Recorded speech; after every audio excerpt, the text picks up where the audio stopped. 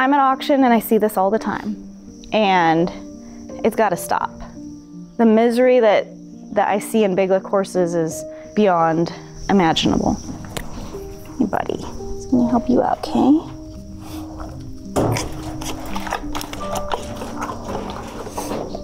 I've got everything open and ready.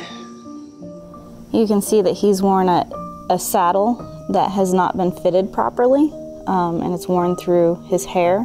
And this is old. That's because the white hair is there. So he was ridden a lot with a saddle that wasn't the right fitting saddle for him. But I don't think big lick people care.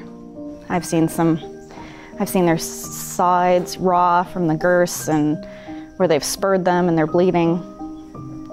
It's just terrible. And this is where they end up. We're just gonna give them some cookies and then we'll load them up.